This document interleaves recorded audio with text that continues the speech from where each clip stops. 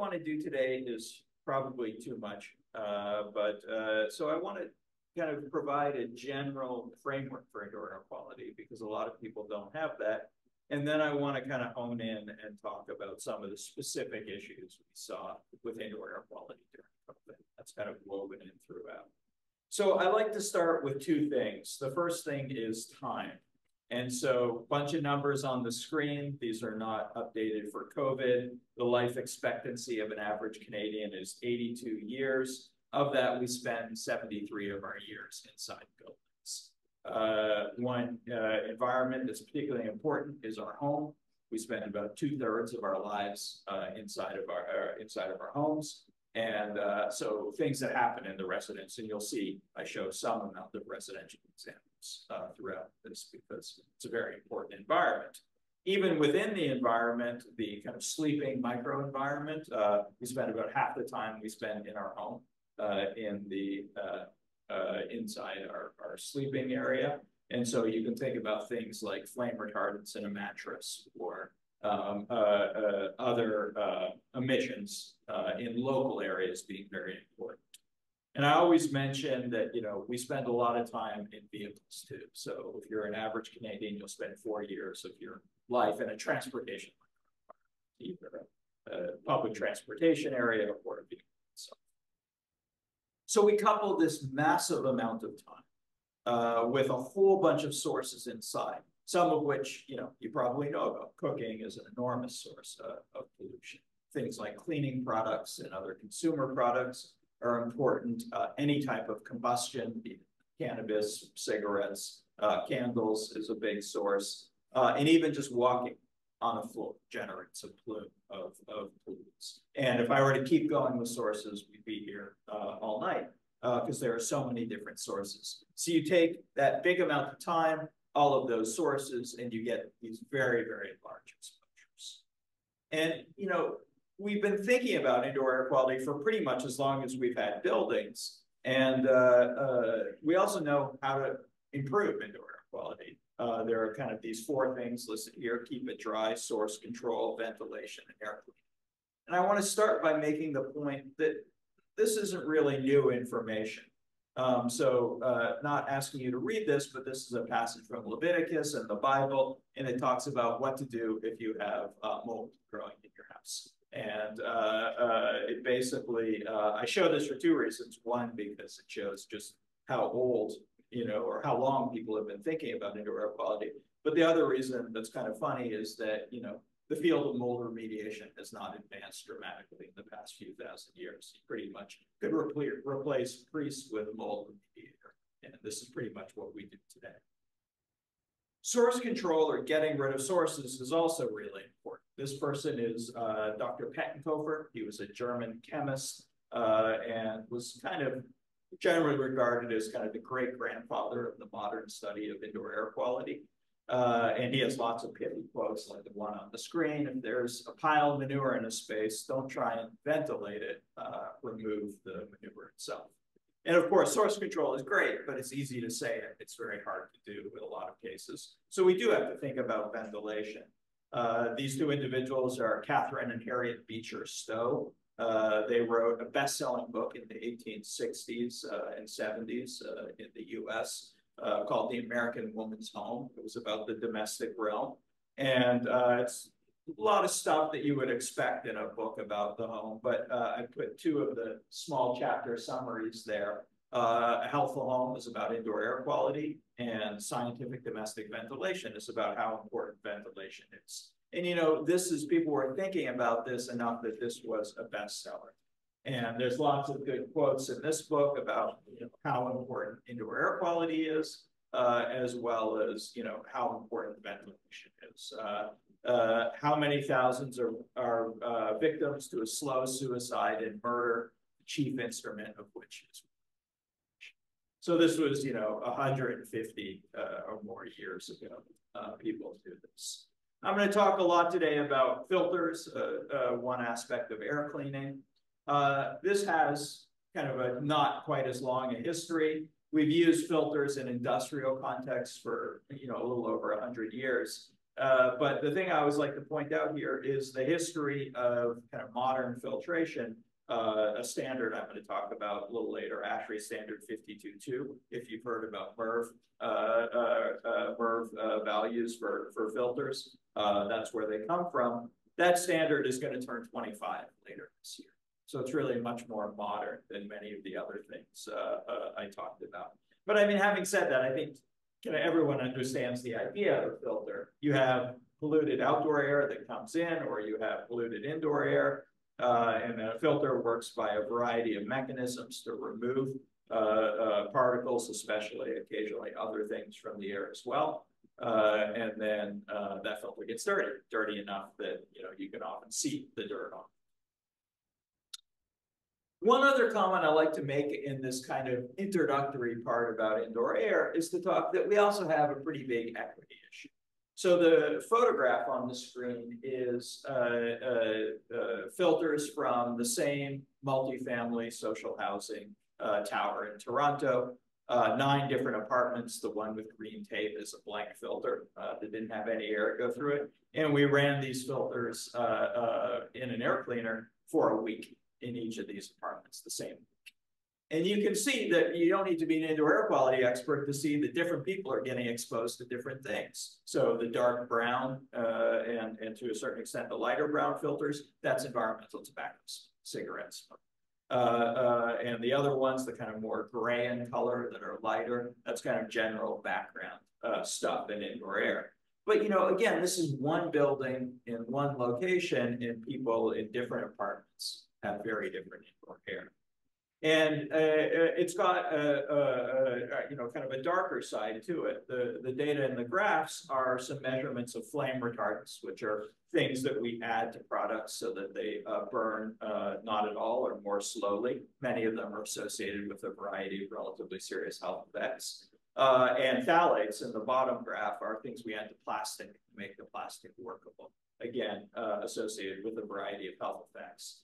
And the blue bars here are from a big study we did of Toronto community housing towers. And the brownish orange bars are from homes that were tested at the same time with the same method, but were higher income, mostly single family homes in GTA.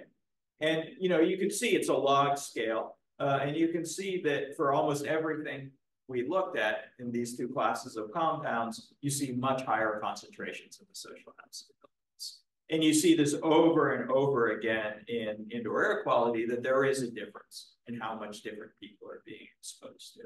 And I think that's a challenge that I'll return to at the end.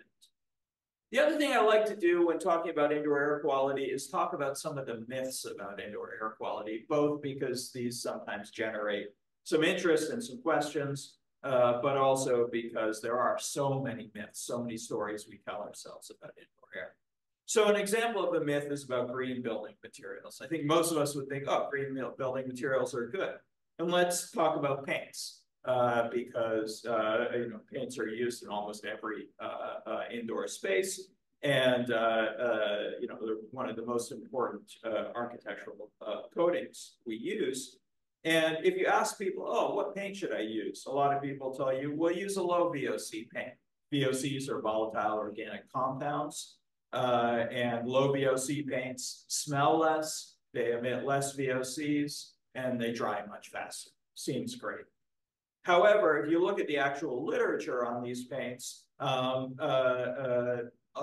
overall emit less VOCs. They're emitting VOCs that are potentially much more dangerous for our health. They also emit another class of compounds called semi-volatile organic compounds, which don't fit the definition of VOCs, but can be quite serious to our health as well, at least some of them. And then you also see a lot of kind of poor ventilation recommendations saying like, hey, you can paint with the windows closed, like the picture down there, which is really a horrible idea. So if you ask people, well, what's a really green paint to use? People will tell you a no VOC paint. And a no VOC paint, they've been on the market for 20 years or so. And they typically have some type of base like a linseed oil, which if you're familiar with chemistry as an unsaturated compound. It loves to engage in chemistry, particularly with oxidants that can come, for example, from outdoor air.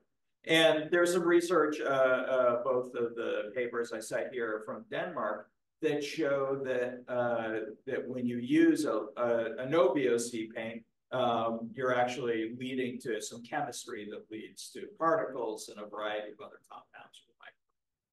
So that's not really a very good solution either. So I usually get asked, well, what should I paint with? And this is what we do in my house when we need to paint, is paint with an ordinary latex paint and wait as long as you can before occupancy. So the ideal thing to do is to, if it's at all possible, to not live in the space for a couple of weeks at least, to let most of the off-gassing occur. The other thing, I was giving this to some architects, and one of them pointed out the other solution is to use materials that don't need, which is a great suggestion as well. Another myth we tell ourselves is that plants are good for indoor air quality. And the text there is from David Suzuki Foundation, their website. They've since taken this down, by the way. But they talk about how much plants can improve indoor air quality. And this is kind of very, very appealing, right? We think about plants and trees as cleaning the air. And so it seems like that's a great thing for indoor air. And you see that shown in different ways. One of the pictures there is from one of my former students, right in the lobby of her building. They had this sign, about, have plants to breathe easier. And all of this stems from this paper that's at this point over 30 years old. A father and son team, the Wolvertons, the elder Wolverton worked for NASA and did these experiments while they were at NASA. And sorry for the quality of this reproduction, but that's the best quality I've ever found of it. And they showed that if you put plants in a chamber, you will see drops in concentrations of volatile organic compounds, things like formaldehyde, which is an irritant and a carcinogen, something we definitely don't want in our air if you have plants. And the problem with this research is that it was fine research, but it was done in a sealed chamber. And our buildings are anything but sealed chambers. And so we have things like ventilation and background loss and so on. And so more recent research, this was a review paper done by, among others, Michael Waring, who's one of my first PhD students from a long, long time ago. And they did the study that looked at, all the literature they could find on potted plants and how much they remove VOCs. And what you see on the bottom axis there is the clean air delivery rate, CADR. I'm going to talk more about it a little bit later today. But just to give you a sense of scale here, a decent air cleaner would have a clean air delivery rate that would be probably 2, maybe even 3 order of magnitude over to the right on this scale. So it's really not, sorry, over to the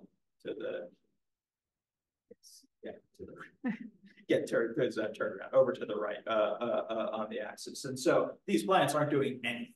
It's really almost like you don't have a plant there. And this has been shown over and over and over again in research. And of course, it's more complicated than that. Plants definitely make people feel better. There's a bunch of social psychology and other experiments. We've done some myself in my classes that people really do prefer plants, but they're not cleaning the air. It's probably mostly a visual or maybe some other response. And like everything in indoor air, it gets even a little bit more complicated than that. I think with COVID, we've become a little bit more sensitive to those in our population that might be immunocompromised or otherwise a little bit sensitive. And so these are 2 papers from the literature.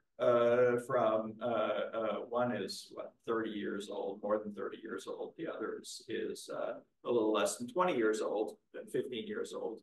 And they found very serious cases where people got infected as a result of fungi that came from either the soil that plants were in or the water that plants were in. And the top paper here by Richard Somerville is why when you go into certain wards in Ontario hospitals, they no longer allow plants because they can be quite a serious issue. So it kind of goes, we started from, you know, plants improve indoor air, and it turns out not only do they not improve indoor air, they might be harmful to some members of our population, but they make people feel better. So it's a more complicated story. Another story that I never even thought about 10 years ago, do people know what an essential oil diffuser is? Yeah, so they're a little humidifier, essentially, ultrasonic humidifier. You put water in, you put your favorite essential oil scent in them, and they make the room smell nice.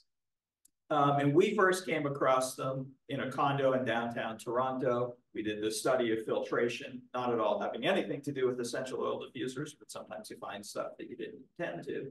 And so the person who lived in this condo, the long story short is that every night when they went to sleep at about midnight or so, they had an essential oil diffuser that ran on a timer.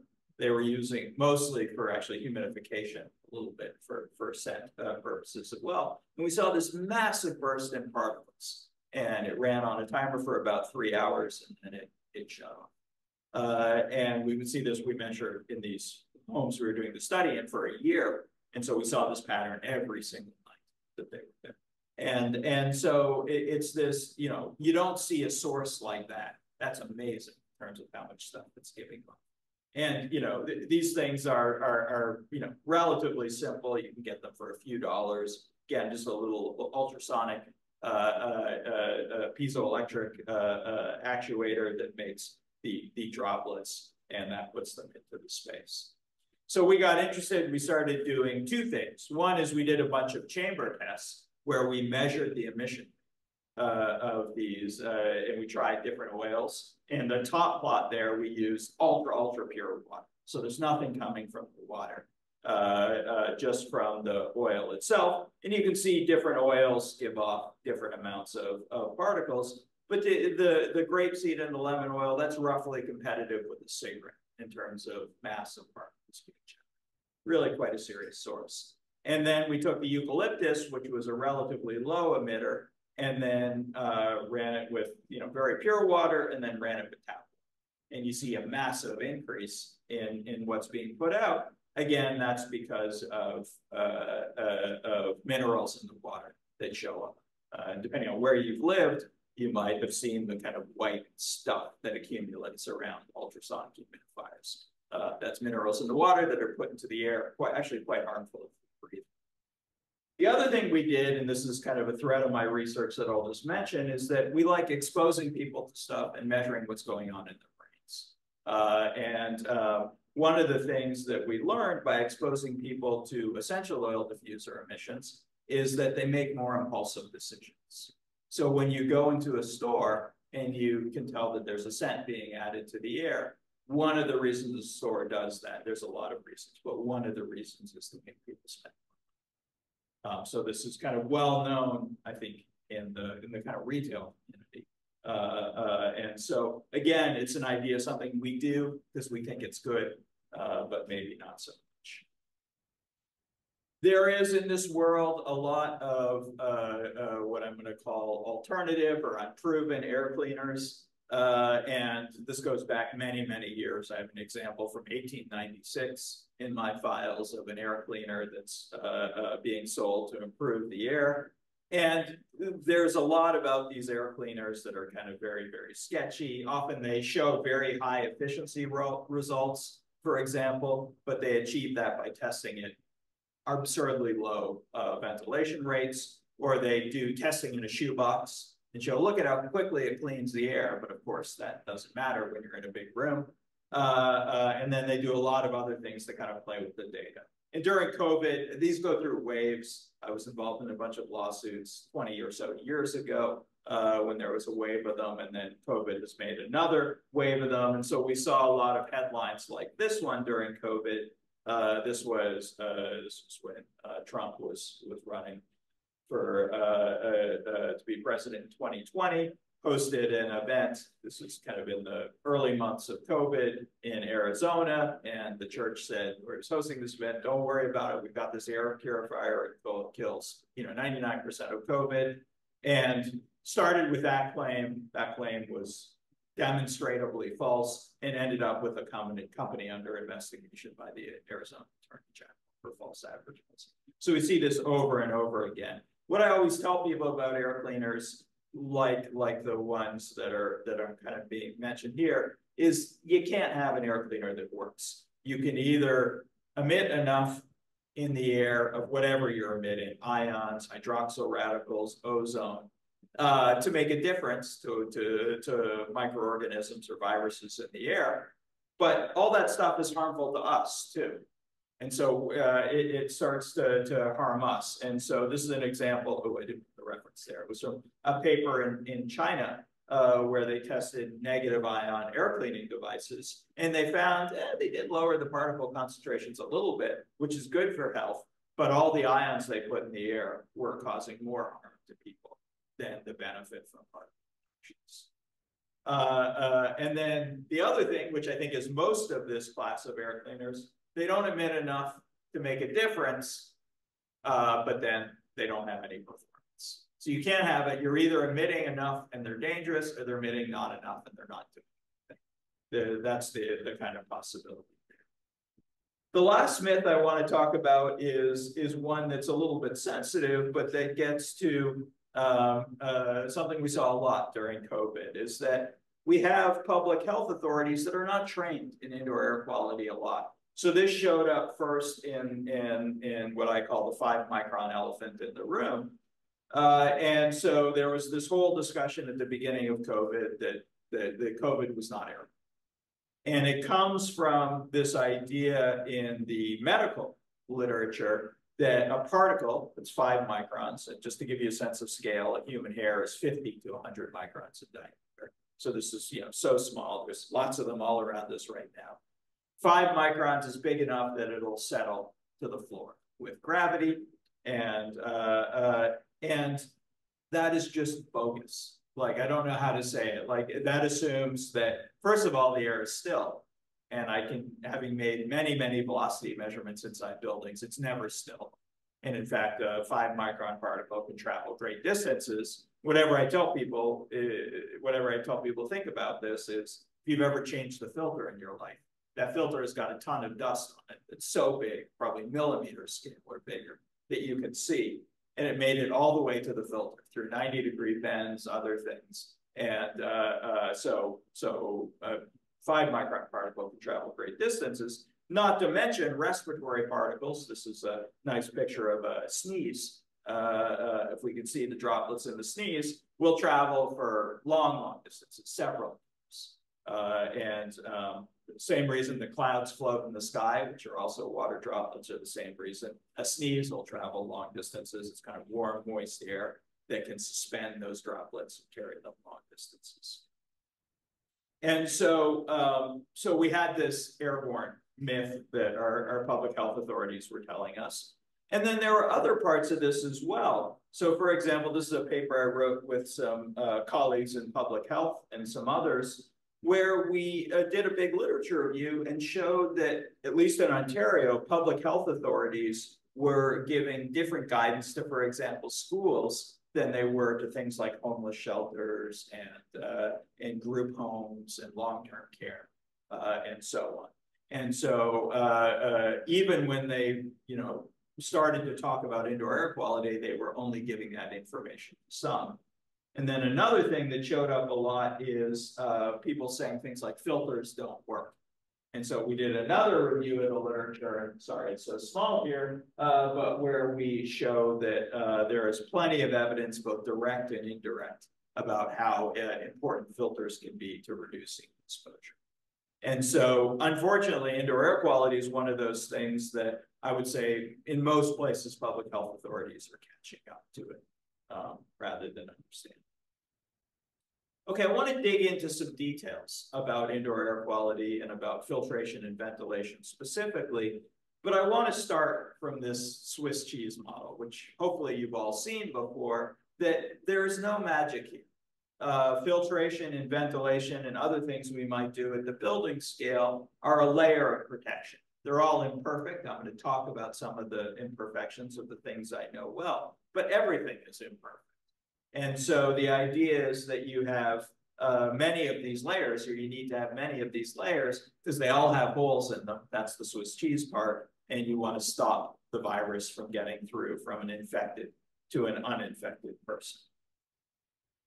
The other thing I think to say that's really important here is that, you know, given some of the disparities in indoor air quality, we really need to think about the risk in the space. And from an infectious disease perspective, you know, environments that are crowded, environments that are not well ventilated, environments where people are speaking, especially speaking loudly, environments where people are eating, so obviously they can't wear masks even if they want to, occupational activities, taking on and off PPE, for example, in a hospital is still today the highest concentrations of the virus I've ever seen in the air. Is in an area where doctors in a hospital in Wuhan were taking off their PPE. And that causes a lot of particles to come into the air. And then, of course, you have to think about who's in the space. I care a lot more about the individuals in a long-term care home than I do about people in the university. Not that people in the university might, you know, they're deserving of protection too, but they're much more likely to be susceptible to disease as you get to elderly populations. So when I talk about, just to be clear on terms, ventilation, I mean fresh air coming from outside. When I talk about filtration, I mean air that is recirculated from in the space, but put through a filter to remove infectious particles. And, you know, I said this a second ago, it's worth repeating again. These are not, I'm going to talk about them in great detail, but I'm not saying they're magic. They're not silver bullets. They don't slay COVID. They are one more layer of protection. And I would say they're a layer of protection that we don't use enough. So just to show you that they work, these are two very early data collection efforts from COVID. The first one I've shown here is from a bunch of schools in Georgia, in the US, in Atlanta area. And what you see here on the y-axis is the likelihood of people getting COVID, and then the schools are divided into 4 bins here. Schools that said they did nothing, schools that said they improved ventilation, schools that said they improved filtration, or schools that said they did both. And you can see there's a lot of variation. This is not very detailed data collection, but you can see that the risk drops to something like 60% of what it would be without these measures, a little bit more if you do both, simply by doing these things. So that's epidemiological evidence that it works. This is a plot, came a little bit later in COVID. The research was done in 2021, where the researchers took populations of infected people, put them in a chamber, and then did 2 types of experiments, one with a HEPA filter and one without a HEPA filter, just to look at the concentrations of virus in the air. And if you're not used to looking at qPCR results, it's a little confusing because the bigger the number on the y-axis, the less virus there is in the air. You can kind of think about it as how much you have to amplify things to see if there's any virus in the air. And so with a HEPA filter, you can see that on average, there was much less virus in the air, suggesting, you know, direct evidence that filters can reduce the virus. So we also know from other diseases. This is an article that Hugo Lee, who's one of the kind of great minds on infectious disease and ventilation. This is a review article that he led a long time ago, and this was long before COVID-19. And you can see that they found that for all the diseases they looked at, the more ventilation, the better in terms of reducing disease transmission. We don't really have enough data to say this is how much you need to ventilate, and I'm going to get to that much later. I think we maybe have a little bit more information now, but the short version of the answer is more ventilation is better. And so you might be familiar, if you're in the world of ventilation, that ASHRAE standard 62.1 is the ventilation and now ventilation and acceptable indoor air quality. And this is the standard that most of the world follows, or some close variant of it, for setting ventilation rates. And basically, the central part of the standard is this huge table that goes on for many, many pages. I always like to show correctional facilities and educational facilities together. Basically, based on the number of people in the space, as well as the floor area of the space, you provide a certain amount of ventilation. There's 2 points I want to make. The first point is really important. The table explicitly excludes infectious disease risk. This is ventilation for acceptable indoor air quality, which means that 80% of the people in the space will say, hey, yeah, air quality seems acceptable. It also means we're probably controlling major health risks, but there's not a lot of specificity there. And so, this is not really for infectious disease, although this is a really good starting. The other comment I'll make is that this is for commercial buildings. There are other standards out there for 62.2 is for residential building, and 170 is for healthcare facilities. So one thing we can do not in all buildings, but in many buildings, is we can certainly bring in more outdoor air. So we can adjust dampers in the building and bring in more fresh air from outside, and that will reduce the risk of the virus. This is the real world. There are challenges with doing that. Some places in the world, outdoor air pollution is a challenge. Certainly, we have a climate crisis. Energy can be a challenge as well. Maintenance and commissioning. If you bring in more outdoor air, you've got you've got to spend time making sure your dampers work and making sure that the system can adjust to that extra air. And depending on the conditions outside, you might have comfort and especially humidity control issues with bringing in more ventilation. And, I know that some of you are in the world of HVAC, but a lot of people are not. And so the vision that I think a lot of us have for HVAC systems is that they're carefully designed. People are thinking about comfort and indoor air quality when they're designed. They're installed and maintained by professionals and operated in an energy efficient manner. That's true sometimes, but not usually true. Instead, I like what's in the box more. I think that's probably more accurate for a lot of systems. They're designed using rules of thumb. They're installed by the lowest cost bidder. Often, a lot of buildings don't have the resources to maintain them, and usually you see some pretty major control and operation failures. So it's easy to say increase ventilation. How much is actually possible depends a lot on the details of the building. So let's talk about filtration. When I talk about filter, a lot of people like to talk about the filter itself, and I will talk a little bit about that. But I think we really have to think more broadly about the context of the filter. And I think about that in 3 bins: airflow, efficiency, and effectiveness. So first, let's talk about airflow. This is some data from 3 different parts of North America, different studies, different methods. And the value you see on the y-axis here is the recirculation rate. How many home volumes of air are going through the system when it operates. And you can see that in some of these homes, it's less than 2 volumes of air per hour. Other homes, it's more like 8 volumes of air per hour. So right away, there's going to be a big difference in benefit of the same filter in different homes at the extremes. The other issue is runtime. Runtime is the fraction of time that the system operates. For many residential systems and even for some commercial systems, the system only operates when there's a need for heating or cooling. And so you see that the runtime, how often a system operates, as a function of outdoor temperature, and this is for about 7,000 homes. Each dot represents a month of average for the 2 quantities shown. And there are 2 reasons I like to show these data. One is that you see this, you see a little bit of structure to the data. Systems tend to run more when it's hot or cold, which makes sense because of heating and air conditioning. You also see a lot of variation. There's no kind of one runtime. But the actual most important part of this picture is that red dashed line. That's the median runtime. It's about 18% in this very large study of homes, which means about less than 20% of the time, air is going through whatever filter you have in the place anyway.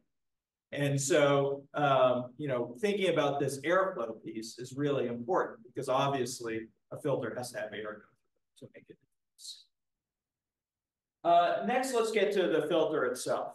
So all filters have what's called this classic U-shaped curve.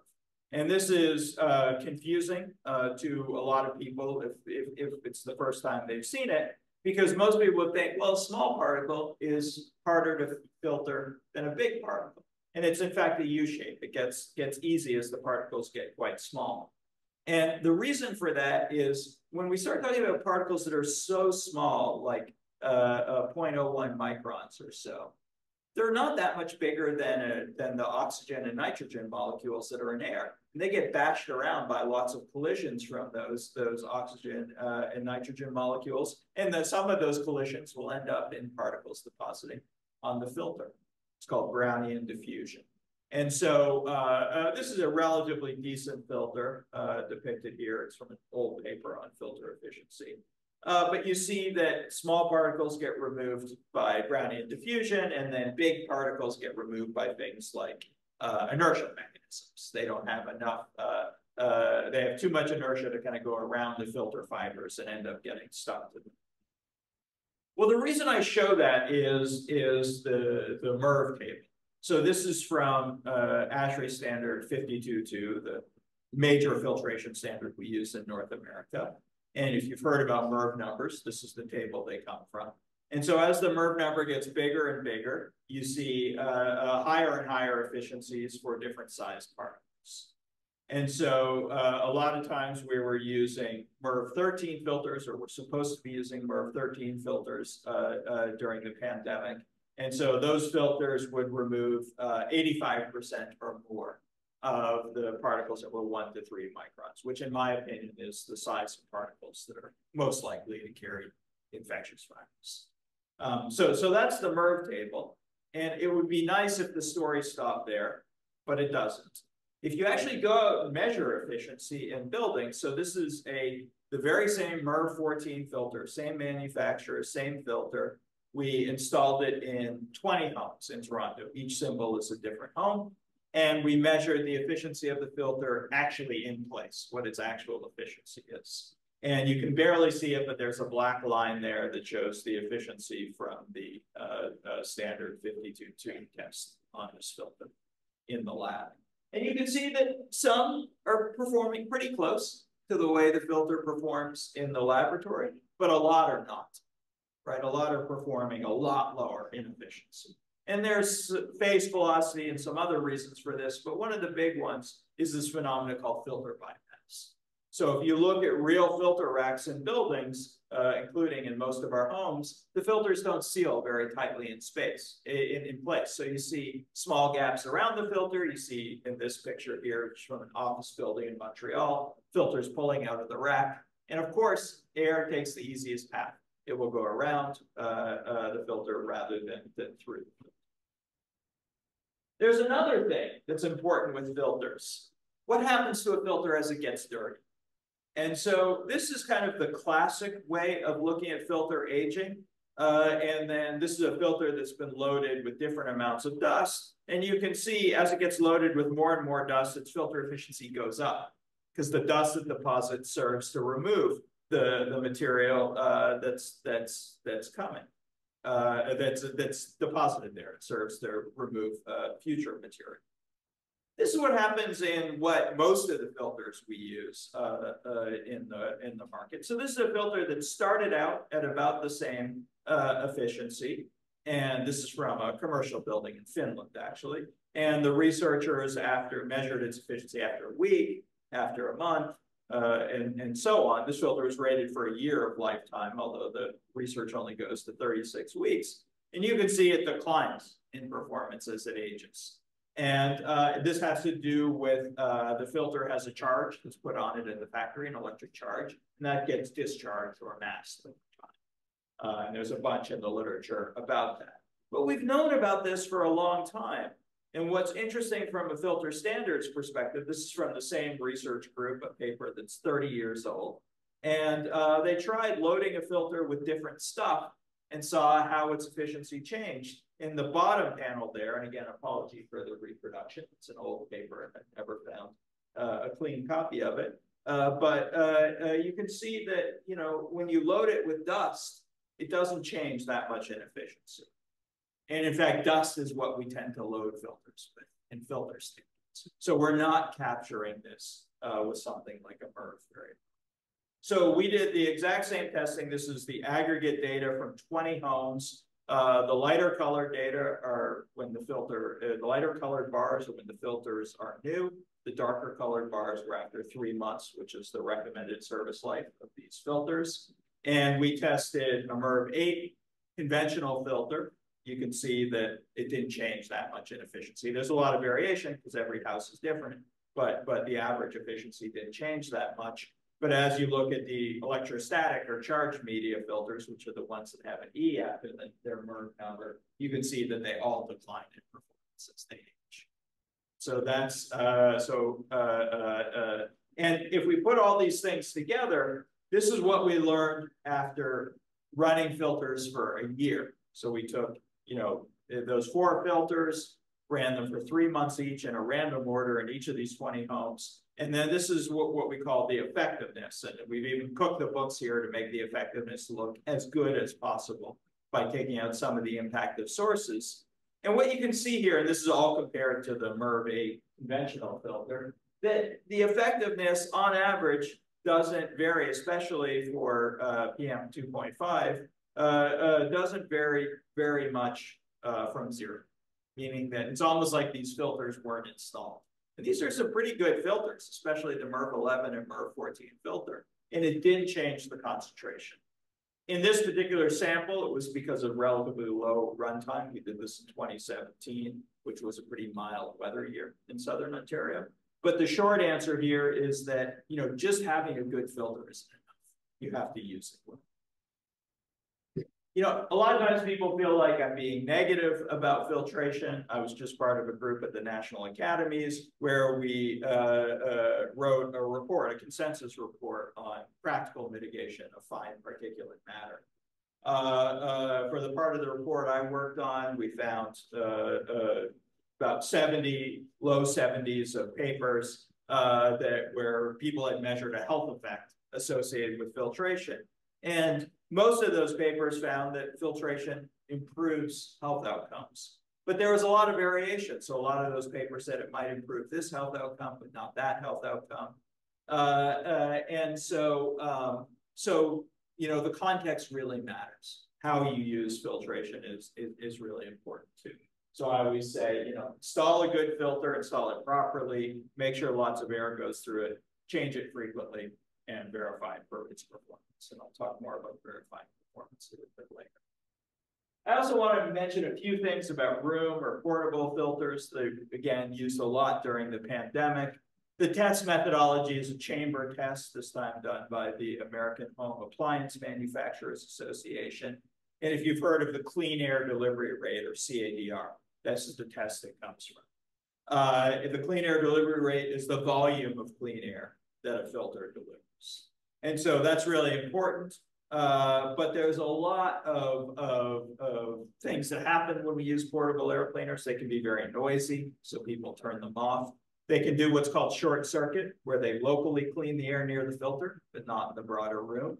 They can cause resuspension. So some filters kind of blow air out the sides, and that can cause particles that are on the floor, including those that might contain infectious material to go into the air. The placement really matters. And as an example of that, this is some work that a colleague and I did a long time ago, where we had a test house and we took a particle source and took the same air cleaner and put it in very different locations. And what determined the air cleaner performance was less the air cleaner and more where it was in the house relative to the source. So placement really matters. And of course, like with central filters, you have to change them. So I would say, you know, use a properly sized air cleaner. And if you're using a kind of a well-regarded manufacturer, they'll tell you the size of the room that is appropriate to clean, and make sure you're putting it placing it correctly, which is either near the person or people you want to protect, near the source, or if you don't know, in between. So somewhere in the center of the room, don't put it off in a corner. And you also have to train the occupant how to use it. The story I usually tell is my daughter during the pandemic, when they first went back to school. She knows what I'm interested in. So she came home from school one day and said, "Hey, we got to have a filter in the classroom." I'm like, "Oh, that's great." And then I asked her about it about 3 or 4 days later. I said, "Hey, how's the HEPA filter doing?" She said, "Oh yeah, we turned it on for students." And so that's the reality. So you have to tell people, okay, this is going to make noise. That means it's working. So, turn it up when you can tolerate the noise. If you turn it down, make sure you're using other measures, other layers of protection. There's usually some discussion about ultraviolet light. I thought I'd talk a little bit about it. As with everything, there's an ASHRAE standard. The usual way we have used UV light historically has been in HVAC systems. There are kind of 2 ways we use it in HVAC systems. One way is to keep a coil clean. Because you're constantly illuminating a surface, that really doesn't do anything for what's in the air. Or we can have, if you've been in a modern hospital, we have very bright UV lights to treat the air. And UV light can work. It's got some challenges. A lot of things degrade in UV light, so you have to think about what kind of materials you're using. UV light can be very damaging to individuals. And so if you've been in a modern hospital, where whenever they open up the air handler to service it, where there are these UV lights, the lights shut off to protect people. UV is how well it works is a strong function of the airflow and how much humidity is in the air. So generally slower air and drier air works much better for UV light than other conditions. In some UV lights, especially cheaper UV lights, can emit ozone. Ozone is a respiratory hazard, and so on, is something we want to avoid. We can also use UV in an upper room configuration, and I'm told it's in this building or in part of this building. And the idea of this is that you have a zone up near it, sometimes above a drop ceiling or sometimes just high on the ceiling, that has UV light. That UV light doesn't make it into the space, it illuminates that zone, and then you have some way of making air go through that space to treat it. It can be a nice option if you have the resources to do it. So I think it's really important to talk about some case studies just to make this a little bit more concrete. So this is a famous restaurant in Guangzhou in China, and this was relatively early in the pandemic. And basically what happened is an individual had COVID, went to this restaurant, and people at 2 neighboring tables, as well as at their own table, got COVID from that single index patient. And what was going on in this space, and you can kind of see it in the picture at the back, is that there were these mini split air conditioning units that were circulating the air. And so what was happening is that the air was being pushed from one table to the next. And in some cases, that was the infected individual's air that was being pushed and breathed in by people at the other tables. The other part of the story that hasn't received a lot of attention is that mini split air conditioners, I love them. They have a lot of advantages, but because of the fans they use in them, you can't really use filters at all of any consequence. So they don't work very well. And so there wasn't filtration going on in this air, which might have helped to protect some individuals. This is a study that I was involved in. This was an apartment in Austin. This is from 2020. And there's just a mother and an infant living in this apartment.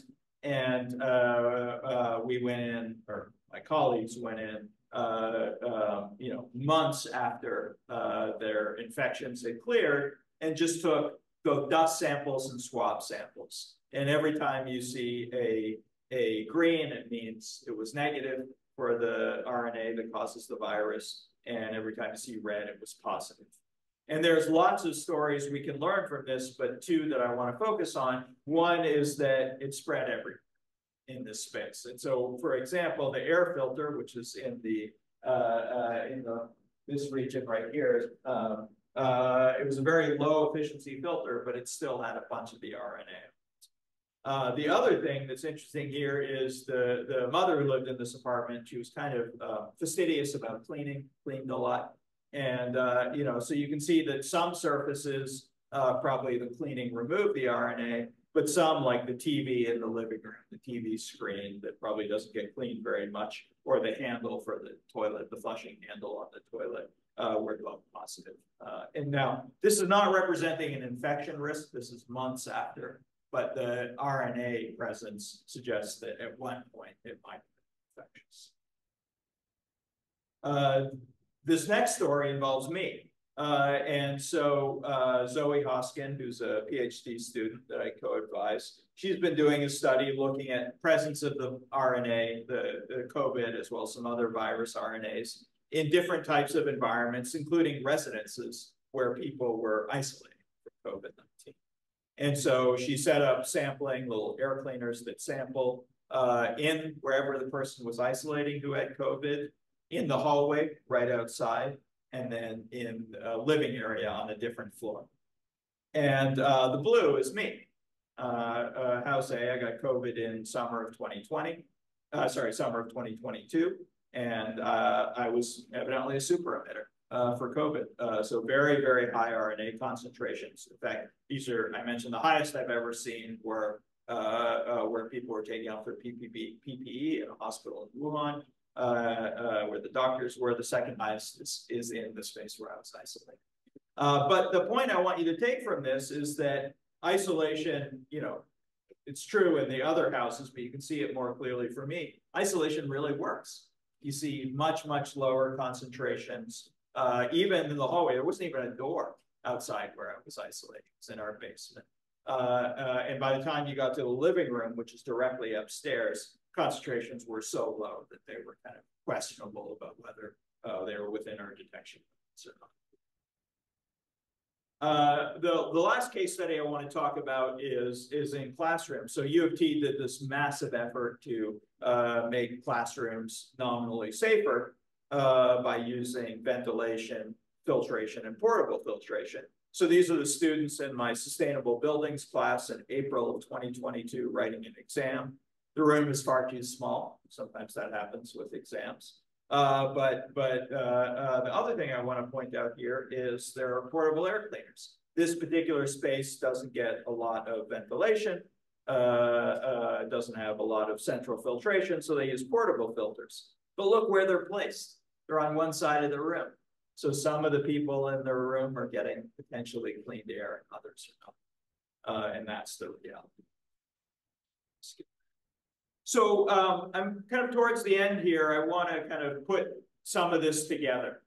So the first comment I want to make is we really need to verify performance. So this is some data from a classroom that I taught indoor air quality in.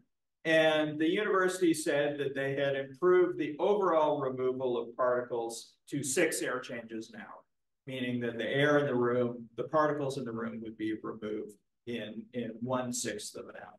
In 10 minutes. This was done through a combination of ventilation and filtration. So one of my grad students, Bo and Du, kind of developed an approach where we could look at this actually in situ. And so we measured it. We measured it over a couple of weeks in November. And what we found here is that there was a really big gap. The university said we were getting 6 air changes an hour. We were actually measuring a little under 2 air changes an hour. And that gap comes from some from ventilation, probably the outdoor air dampers weren't behaving as they should. But a lot of it comes from filters not behaving as they should. So it was probably either the declines in performance because of aging, airflow issues, or filter bypass issues. And we've now done this in about 20 classrooms at U of T. The university is not such a fan of this work, so we kind of do it in a guerrilla fashion, and some we've done for months. And we're finding a very consistent story where the university says we've got 6 or more, in some cases up to 9 or 10 air changes an hour. We're measuring numbers more like 1 to 3 actually. And so it's really important to verify performance. Another way that we're trying to verify performance, this is some work done by Rafsan Nayan, And what he did is he deployed an air cleaner test approach, where he took portable air cleaners. There's two different portable air cleaners here, shown, one in the graph on the left, one in the graph on the right. And he operates for about a week, going back and forth between a couple of hours running with the air cleaner and then a couple of hours with a placebo air cleaner, one that looks like an air cleaner and so on. And there are two very big messages here that you can get from either graph. The first message is the very same air cleaner will perform very differently in different environments. And that's really important, right? So there's no kind of one size fits all here. But the second thing, you can get that by looking at any individual color on either plot here. There's this really wide distribution. In the same environment, sometimes an air cleaner is performing quite well, other times much less well. And so I believe that this type of testing, this in situ testing, is really important because you have to demonstrate to people, okay, what we're doing is actually working to protect you. And I think we need to see a lot more of this. Part of that is having a standardized approach. So last year, ASHRAE came out with standard 241, which is meant for the control of infectious aerosols, and harkening back to something I mentioned earlier. If you apply this standard, you're supposed to reduce the risk of infection by 95%.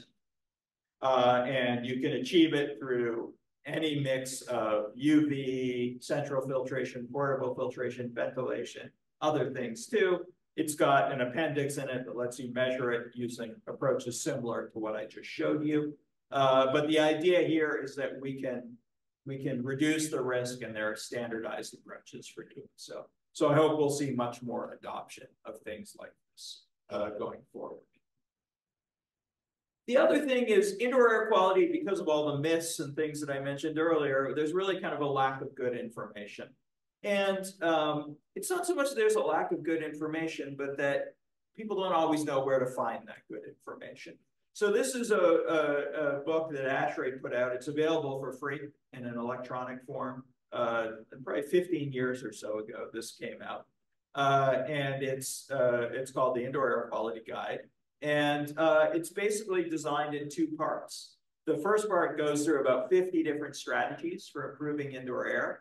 And each strategy is designed in a way that's meant to appeal to clients and to architects, a lot of pictures, a lot of showing people how the strategy works. And then the second half of the reference tells you a lot of the details about how to do it and how to technically implement it. And so this is something that I actually use this as kind of a litmus test. If I'm talking to someone, a designer who is doing things with buildings and they're talking about indoor air quality, if they're using this reference or similar high quality references, I know that they're probably, on a good path to improving indoor air quality. So this is something that I would encourage you to look at. And the last piece of putting it all together is thinking about the communication aspect. So I mentioned that a bunch of us were kind of dismayed that maybe Public Health Ontario was not giving good information. So early in the pandemic, we got together, and starting at the bottom here, we started office hours. So any community organization, a community health clinic, a homeless shelter, a group home, lots of different food banks, lots of different types of organizations could sign up and come for a half hour. And it would either be myself, Amy Lee, another person with similar expertise to me. We had several kind of advocates and public health people who would participate at various times. And they would just talk about their building, and we would tell them some strategies that they could use to improve indoor air quality, or there was a lot of talk about COVID specifically. And then we would follow that up with a letter. Office hours, we started to see a lot diminished participation about a year or so ago. And so we changed over to, we hired a grant writing consultant. And there are several provincial and federal grants that these organizations can apply to. And she knows these grant opportunities, and she works with these organizations to write a specific grant to help them get some of the resources to improve indoor air quality. One of the things that came out of office hours is people didn't have a lot of plain language guidance. So we wrote, and we've updated it now twice, and we're about to do a third revision a publicly available plain language guidance. It's focused at community settings, but it's how to improve indoor air quality. And that's gotten, I forget how many, but many, many downloads, and hopefully is helpful to people. And then last summer, we had the wildfires, and especially if you have underhoused or unhoused populations, there can be a lot of exposure to things that are quite harmful. And so we wrote a very rapid document on responding to events like wildfires to help protect some of these individuals. And so this type of information, there's a lot of similar efforts going on around the world, I think are really important to kind of make information available, especially to people who are going to be negatively impacted by indoor air. And I'll finish here by, at the Swiss cheese model, I recognize that there's lots that goes on in any indoor air quality or infectious disease event. It's not all the kinds of things that I think about, but what I do recognize is everything I know well, like ventilation and filtration, is imperfect. And so it's really important to have these layers and to be very intentional about having these layers and making them as good as we can to protect people. I'll finish there. I'd be glad to take any questions.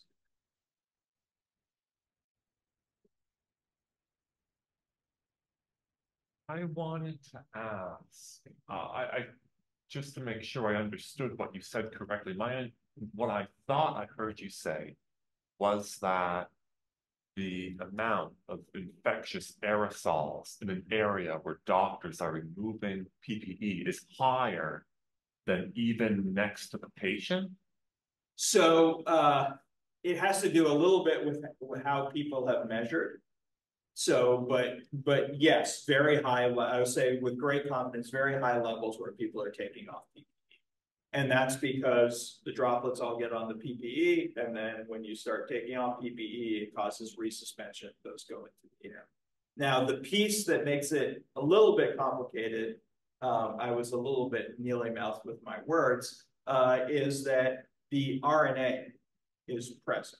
Whether that RNA is infectious or not, so you can find the genetic material, but it can no longer have the ability to convey infection, that's actually unknown most of the time, because measuring infectivity is actually really hard. Measuring the presence of the RNA is hard, but much, much easier.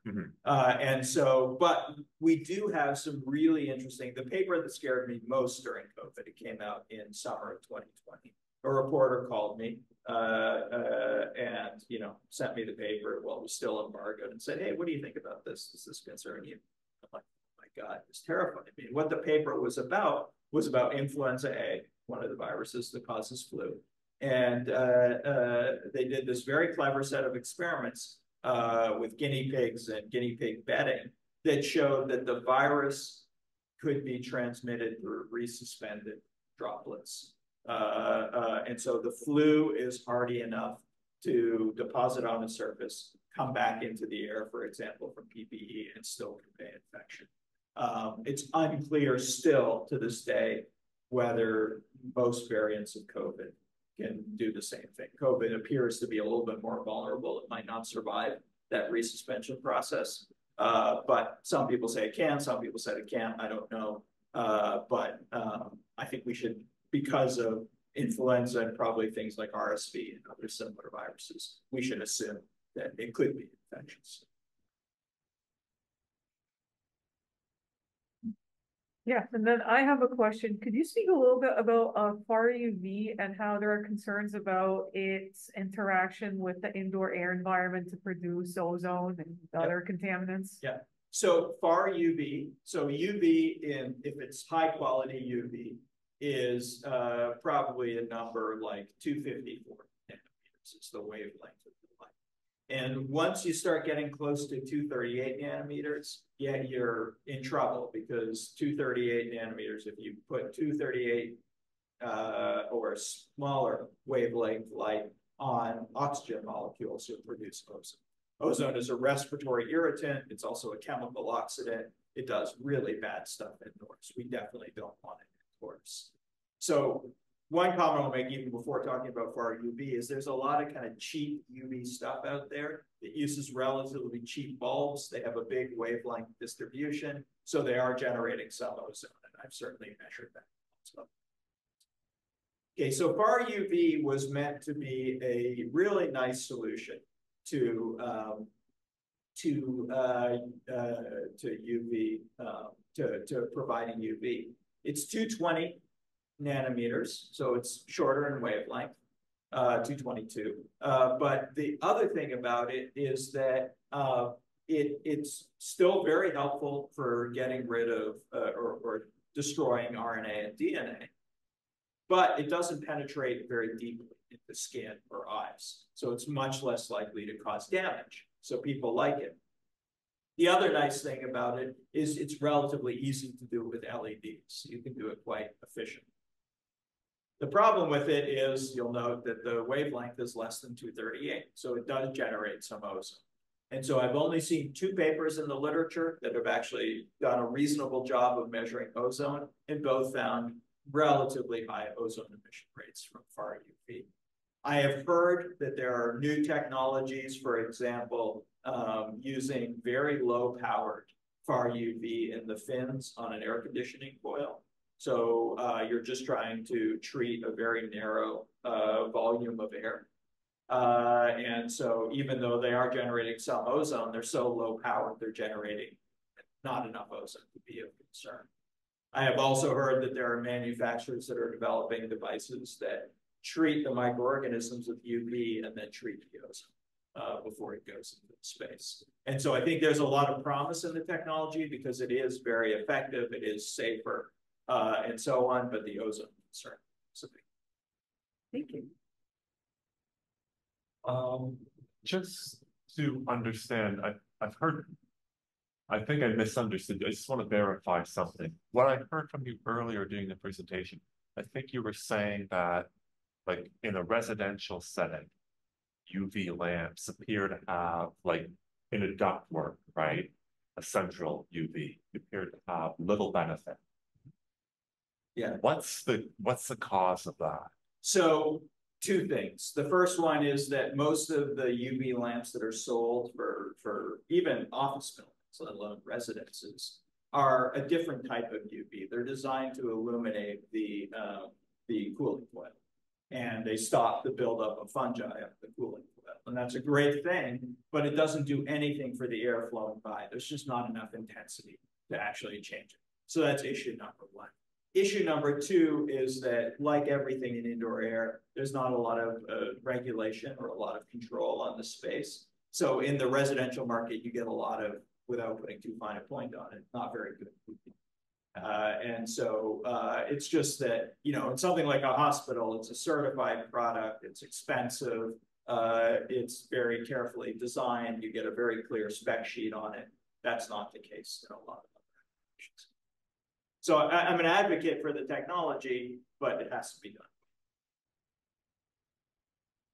Then I have another question about the electrostatic charge on air filters. How is that made? And is it possible to recharge a filter then after use? Great question. So the short answer is it's done in the factory with a coating, basically, on the filter, a charged coating. There's a bunch of different specific technologies, but that's fundamentally how it's done. Recharging is done. So there are some devices that use an ionizer to constantly charge the filter. I feel a little bit mixed about those because on one hand, I think that's a very clever solution. You can start with a relatively low efficiency filter and make it perform much better because you're constantly charging particles. So you're going to get much higher removal. And by the way, that removal is particularly important in the kind of sub 1 micron size, which is the size where you see that the kind of bottom of the cube usually. So it's quite a good thing. The problem is that some of those devices also generate ozone, or maybe the ions don't kind of escape into the air.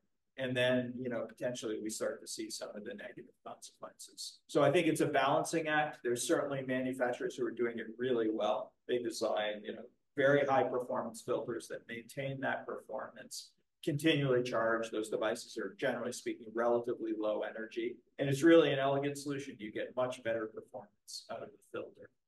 They also do a lot to control. the ions and ozone and anything else that's emitted so they don't go into space. There's also a lot of manufacturers who don't do any of that stuff, and they're probably, you know, getting better performance out of filters and causing them. That makes sense? Yes, and to follow up on that, is it possible for a filter to lose its charge prematurely through improper handling or just extended storage? Yes and no. So really it's air flowing through it that's going to contribute to the deionization process. But definitely there are always filter storage issues. An example is when filters are stored in a very humid environment, or even an environment where they get a little bit of liquid water on it, that'll do a number on charge for sure. So you do see, like, I always, I'm not allowed anymore, but I used to sometimes sneak into the mechanical rooms at U of T and show people the stacks of filters sitting there. You know, usually the mechanical rooms are on the roof, so you'd see kind of dripping water dripping on the boxes of the filters. That's not a good idea, you know, for mold and moisture reasons, let alone other things. But yeah, I mean, storage does matter, but it matters for those kind of more important kind of wall things than it does for the discharge. But the other thing, even in the paper I showed you from that commercial building in Finland, that loss of charge in some buildings, you know, you get a pretty big decrement. That was going from something like a MERV 13 or 14 down to something like a MERV 1. So that's a pretty big, and that was a serious filter. That was not a cheap disposable thing. That was one that was meant to last for a year. So that's a pretty big decline if you're paying for you know, MERV 13 performance that you're getting for performance because of those declines. So it can't happen very fast. Doesn't always. Depends on. So I think by extension, it's safe to say that if you're wearing a respirator and it's raining outside and you get wet, your best bet would probably be a chance to change into a new one. Yeah, so that's a really good question, and one that there is actually some evidence to support what you just said. But I would point out that the charge is really important in a respirator context for particles that are in the kind of sub 1 micron range. Okay. There is some infectious aerosol in that range, and it probably does matter. But a lot of what we're worried about, at least my read on the literature, is kind of 1 to 3 microns, and I'm not sure how important the charge layer is for that. So I would rather wear a wet or a used respirator than no respirator at all. But certainly better to wear one that's not damaged. Excellent. Thank you. Right. Thanks, everyone. I think that is it. Well, thank you very much, Jeffrey. I'll just close things up here if you don't mind. That was extremely interesting presentation, and I certainly learned a lot. I think all of us here did as well. Thank you to all that came in person and online as well.